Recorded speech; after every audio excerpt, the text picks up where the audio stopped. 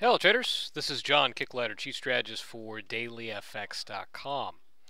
Over the past 5 trading days, the active week that we've had, I've had a lot of questions that are approximately of the same type. Generally, I have XYZ position and I am concerned about holding this exposure given the, whatever the major fundamental concern is for that particular currency pair or asset class. And this brings up a very important consideration because, yes, our markets are growing increasingly volatile. This is especially true of the FX market. We compare the FX volatility and how that has preceded a lot of other asset classes. I think that this is pretty universal, and it's shaking a sense of complacency that I think will more fully unwind in the future.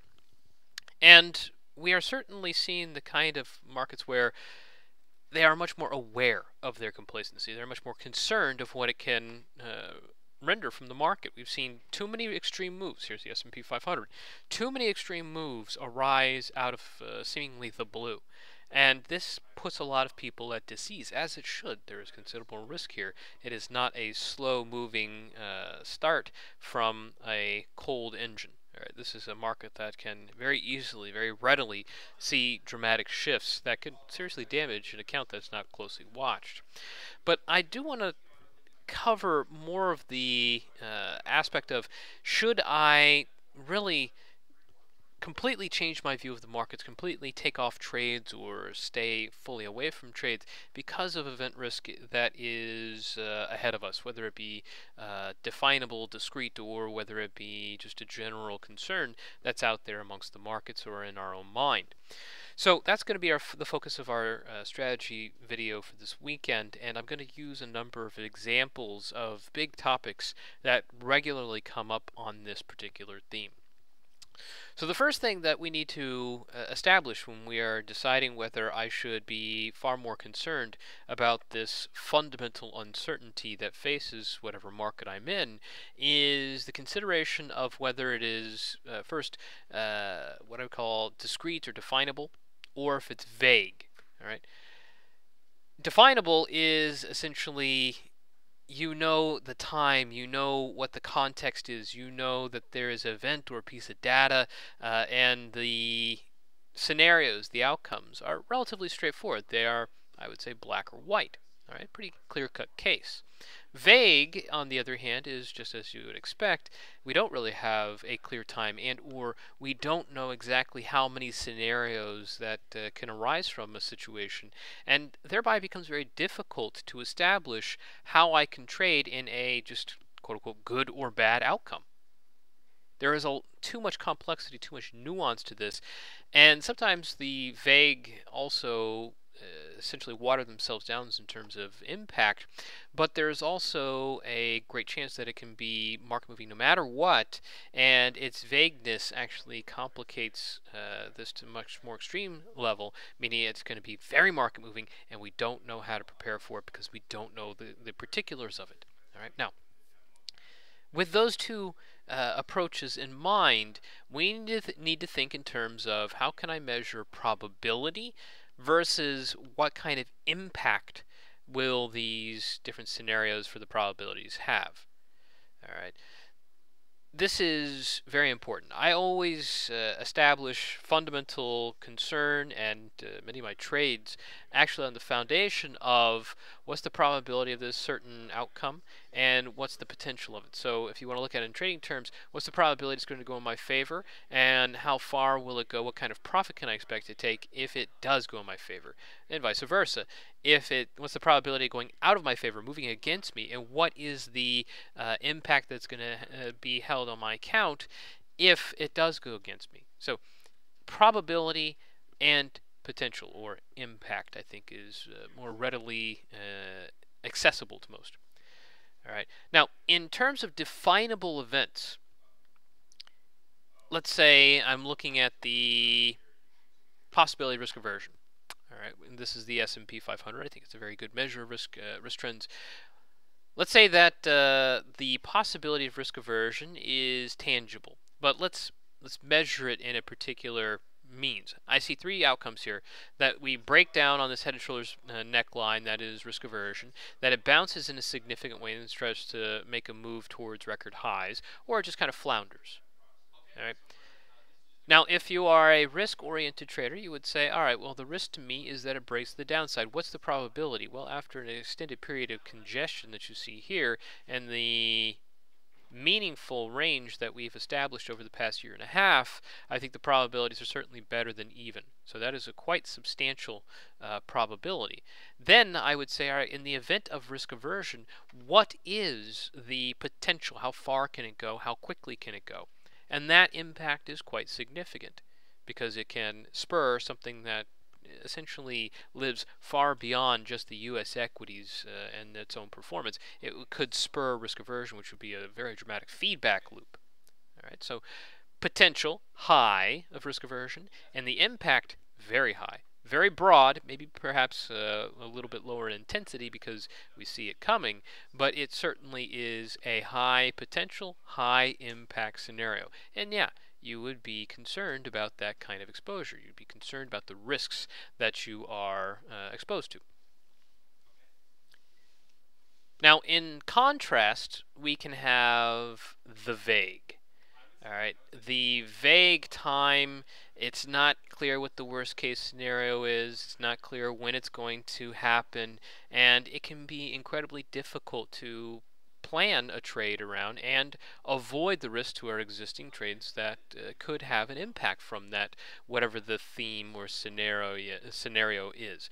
So let's say that I'm looking at, I don't know, what's both a vague time and a vague playout. Emerging markets, how about that?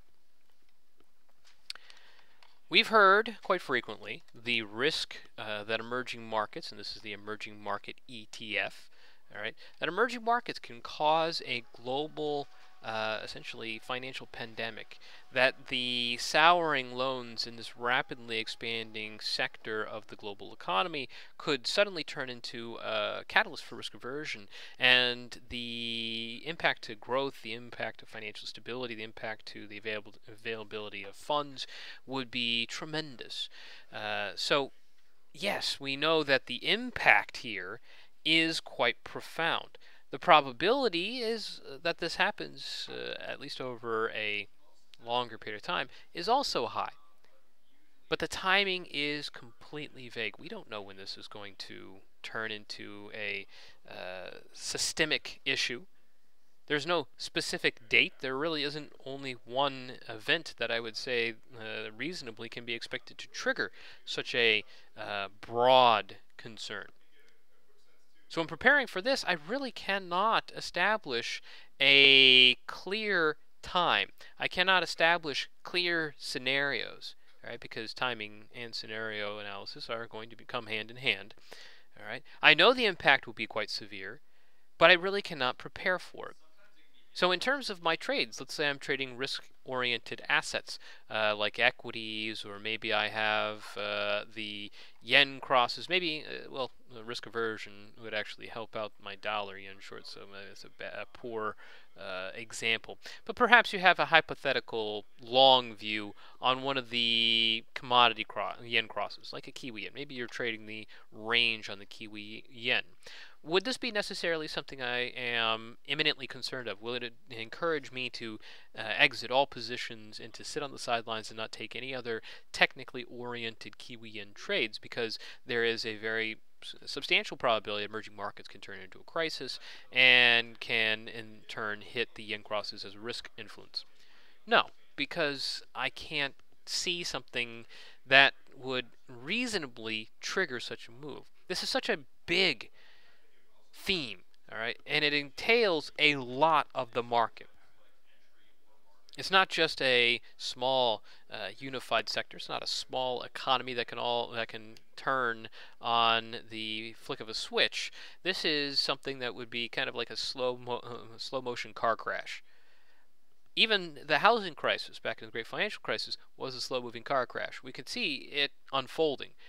Lehman Brothers was certainly an accelerant or acceleration point, but it was not all of a sudden. All right, so I wouldn't step back from tactical trades even tactical long risk trades on yen crosses when the opportunities arise, and I didn't think that there was something imminent that would shake up risk.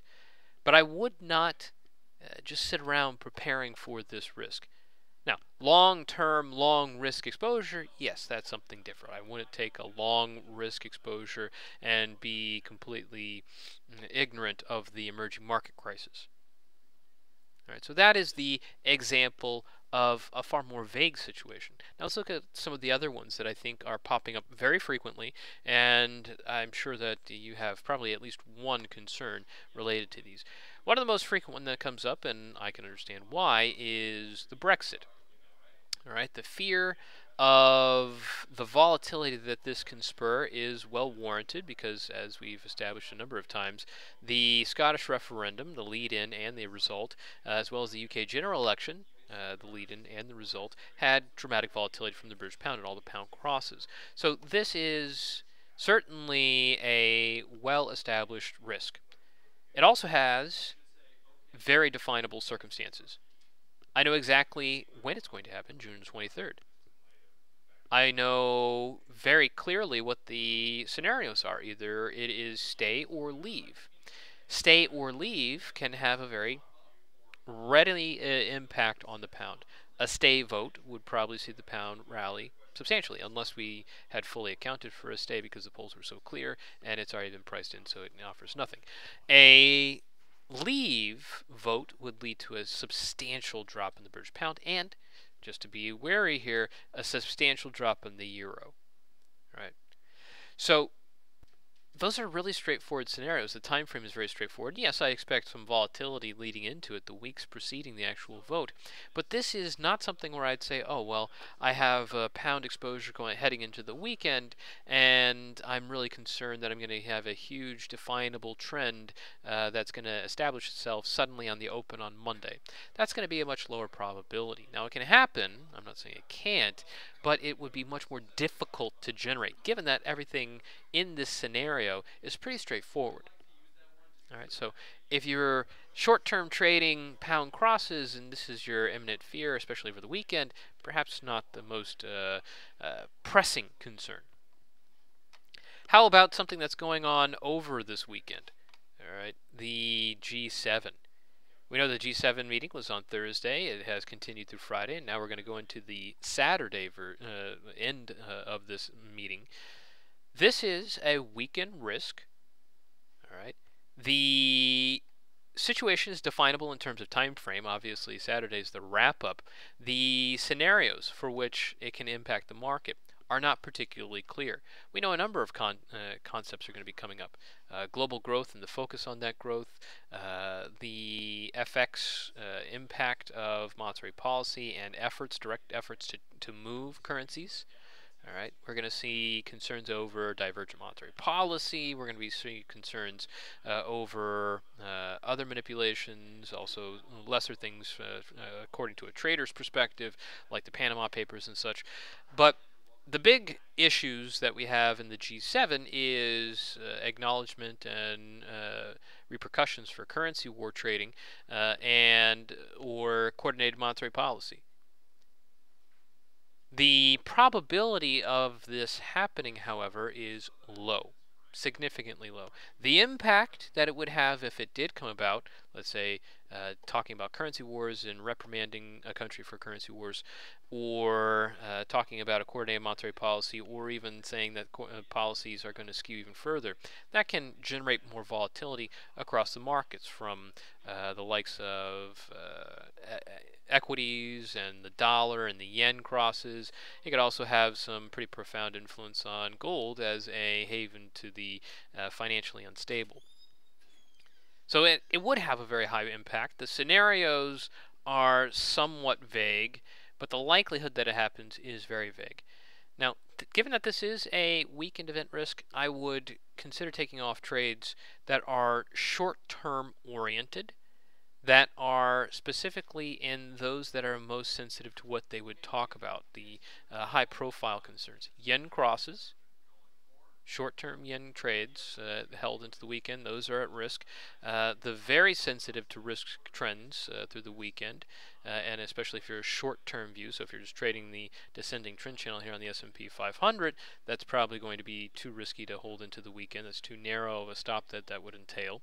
And the yuan. All right, so if you're one of the people that actually trade the USD-CNH, I would definitely take that one and that risk into consideration, as it can definitely shake this up. Now, as for currencies like the Aussie USD and the like, yes, it can impact these currencies, but only in very clear and decisive outcomes. All right, very dramatic outcomes. And I would really be most concerned about in very short-term trades. Medium to long term doesn't really factor in that much. Since we're talking about China, China is a constant concern for many of the policy groups out there, and it actually does in terms of the risk. Obviously, we can have two sides of the risk. And remember, risk is not a negative outcome, it just means volatility and uncertainty. Two things that can happen with China. One, they could admit to a serious financial problem or economic problem. The likelihood of that, extremely low. Extremely low. And they would not likely state that over the weekend. So I wouldn't worry too much about that scenario. I would definitely consider that something akin to a black swan, even though I'm certainly dubious of the health of China. But the alternative is if the PBOC announces a policy change, all right, so stimulus. That actually happens quite a bit over the weekends. And it does maximize big impact on the market, and with a significant influence typically on risk trends, but also in currency pairs like the Australian dollar. Now, the impact has actually dropped with the most recent iterations. So incredibly vague, the scenario analysis is relatively clear, but the impact is tapering. So would I take off a risk-oriented position or Aussie position in the fear of a China change? Probably not. Another one, BoJ. All right, they talk intervention constantly, although I suspect that they're definitely going to back off on that around the G7 summit. The summit's actually next week. The meeting is this weekend. So finance ministers versus leaders. Intervention. All right. Vague risk, certainly very probable, given that we have seen so many threats being made. And when I trace out the probability, I also have my intervention risk standing table. And yes, I put the BoJ at the very high end. I think it's a high probability. But the issue is not necessarily the probability, but the impact. I've shown numerous times that intervention, yes, it can have a serious impact here.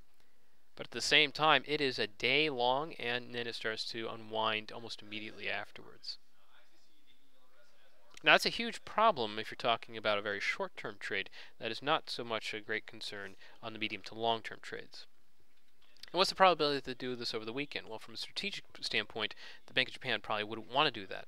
All right, that would lead to what we call a flash in the pan scenario, where there's a sudden move in the yen, and like it has done in the past, it is a completely faltered move immediately afterwards, which is actually the scenario that we had with the introduction of negative rates. One day of response, and then subsequently it unwinds. You don't want a flash in the pan response. You want a slow buildup. All right, so a weekend effort is unlikely from the BoJ. So I wouldn't be too concerned about this with weekend exposure. However, if you're trading short-term yen crosses, do be mindful, especially if you have a, let's say, a dollar yen or a euro yen or a pound yen short, and there's a big move in your trading in your favor, the probability of intervention is going to rise substantially.